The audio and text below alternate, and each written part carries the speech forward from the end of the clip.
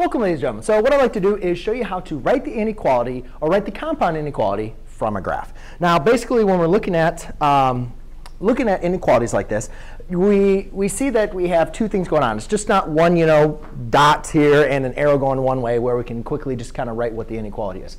Here we have compound inequalities. Now, remember, compound inequalities are going to deal with the conjunction either and or or. And obviously, when we have inequalities here, you can see that my values that are true is going to be my closed points as well as all the shading here. So those points have to be greater than -3 and less than 1. Okay? So there's two different ways to kind of write an and inequality. We can write it separately, or we can also write it as one single statement. So I'm going to first write them separately and then write them together. So first of all, we notice that our points are closed. So remember, that's going to be dealing with greater than or equal to or less than or equal to. So it's very important to understand when you have closed or open points. So I know my values, and these values are going to represent x. Okay?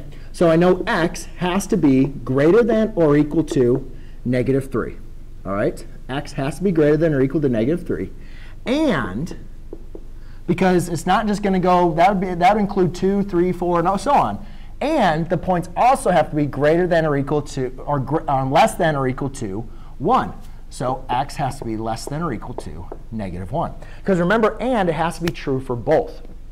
So if they're greater than -3 and they're less than 1, they're only going to fit in between here. Now, this is as a statement written with the conjunction and. I can also write this as a compound inequality, stating that between -3 and 1, I have x, meaning x is greater than or equal to -3, and it's less than or equal to 1.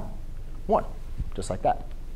OK, now in this example here, we have a closed and we have an open point. All right. Now they're also showing up in they're also going in opposite directions. What that signals to me is that it's going to be an or conjunction. Instead of an and, it's going to be an or, because you can have points that are less than 0, or you can have points that are greater than 2. And if you pick a point that's less than 0, less than or equal to 0, or greater than 2, it's gonna make your inequality true. So what I would say is x is less than or equal to 0, or x is greater than 2. Now again, the reason why it's or not and is because and, it has to be true for both of them. You can see here my x is true for it's greater than -3 and it's less than -1. Whereas here, x is less than 0, like -1, that's less than or equal to 0, but that is not greater than or equal to 2. So that's right, or comes in place, because and, they both have to be true, or it can be one or the other, or actually both, which I don't have any examples here in this one. Over here, we have another or statement. However, now we have two open points. So again, we just go ahead and write them separately.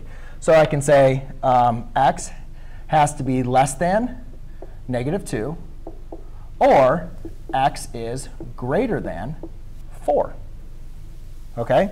So you can determine them. I've used the symbol so often that I know what less than, know what greater than, but I know a lot of students get those kind of confused. So make sure you practice with them what each symbol absolutely represents. And always write the x, try to write the x in front of your variable. So it's x greater than 4. And I like to say them out loud, too. That always helps me out. A lot of times when I'm trying to determine if I did it right or correct, I say it out loud, and that helps me determine.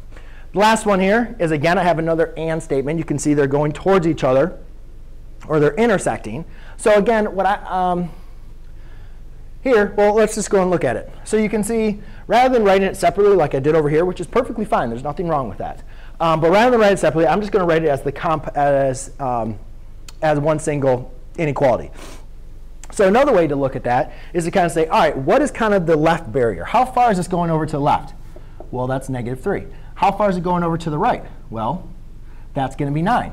OK, all the values that make that inequality true are in between, which is x, which can represent any number, not just 0. It could be 1, it could be 2, it could be 3, it could be 1.5, it could be 1.67, so forth. Therefore, my x values have to be greater than -3, because that's open, but they have to be less than or equal to, because that's closed, 9. So they have to be greater than -3, but less than or equal to 9. And that's how you can just write it as one single inequality.